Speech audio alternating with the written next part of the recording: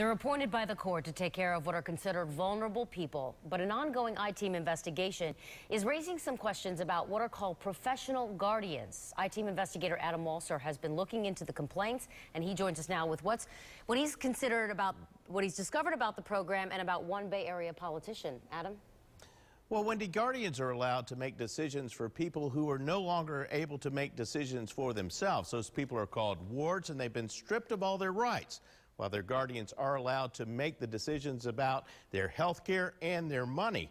Tonight, we look at Patricia Johnson, a Pinellas Park City Councilwoman and a local guardian who some say is abusing her power as a guardian.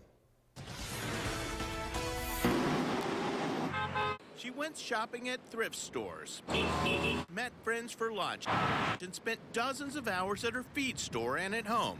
That's what we discovered when the I-Team followed Patricia Johnson for 5 straight days. And only once, for approximately 20 minutes, did we see Johnson go to an assisted living facility, probably to check on one of her 50 incapacitated wards.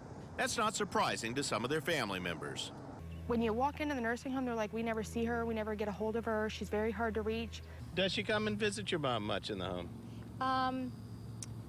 My mother says no. But then when I ask the staff there, they say never. These bills from Johnson's ward's files indicate she's working hard. Under Florida law, Johnson is allowed to use her ward's own money to pay herself $70 an hour for things like banking, opening mail, and paying visits. Her bills can only be submitted twice a year for each ward and have to be approved by a judge.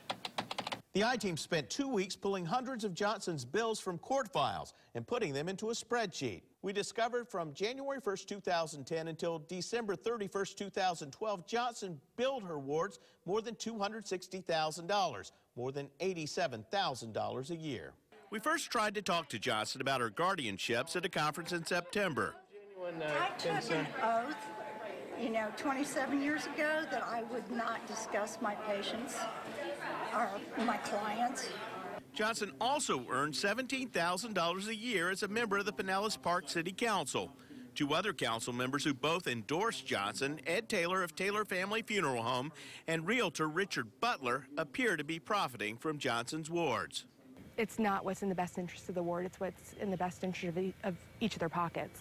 Amy Eldridge's grandmother Rita was taken straight to Taylor Funeral Home when she died last year.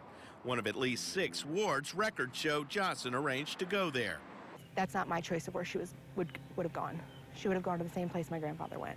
We caught up with Taylor at a recent city council meeting. Do you think that she should tell everybody that she uses you as her primary funeral home, that she uses Rick as her primary realtor? I don't know who she uses. She does use me some, but I have no idea who else she uses. When Rita Eldridge was incapacitated in 2008, Johnson used Richard Butler to sell her home to an investor for $84,000.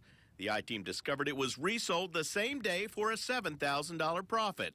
That home had been appraised for nearly $180,000 months earlier. I don't understand how you can take an appraisal that's done by a third party that has no interest in it and then by a party that does have an interest in it and go based on that appraisal to lower the value of the home. Court records show that during the past 3 years, Johnson submitted no certified appraisals when asking the court to approve sales. But each of Butler's contracts included higher than customary 7% sales commissions. Since 2010, Richard Butler has sold 14 of Johnson's ward's homes for more than $1.25 million. Documents show that in September, Butler listed and placed the house of one of Johnson's wards under contract 3 days before the judge signed the order to incapacitate her. We discovered multiple properties sold the day they were listed, and several were flipped within months for large profits. Every one of the wards, every type of transaction we do is reviewed by the courts and signed off by a judge. Shouldn't there be appraisals, certified appraisals on every one of those? I would not say there shouldn't be, but I would not say that it should be. In some cases, real estate is very easy to ascertain what property values are. The judge should be questioning it, and the clerk's office should be questioning it. Robert Melton is the former chief auditor for the Pinellas County Clerk and is a vocal critic of Florida's Guardianship program. But if you look at several sales by the same guardian and you find a pattern, that I find inexcusable. That should be a rare event because the guardian is responsible for planning the assets and the sales of assets of the ward to make sure that the needs are provided for. We called Patricia Johnson, emailed her, and sent her a letter asking her to do a sit-down interview before we tried to speak to her after a city council meeting. We just want to talk to you about your practices as a guardian. We want to talk to you about your billing and giving all this business to your fellow council members. She's been doing it for so long and has so many people that she's worked with and has built rapport with and relationships with that it's not being looked at and not being monitored. Why won't you talk to us about this, Patricia?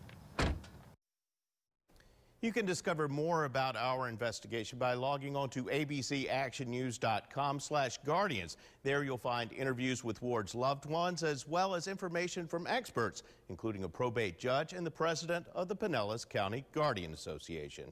I'm I-Team investigator Adam Walser, taking action for you.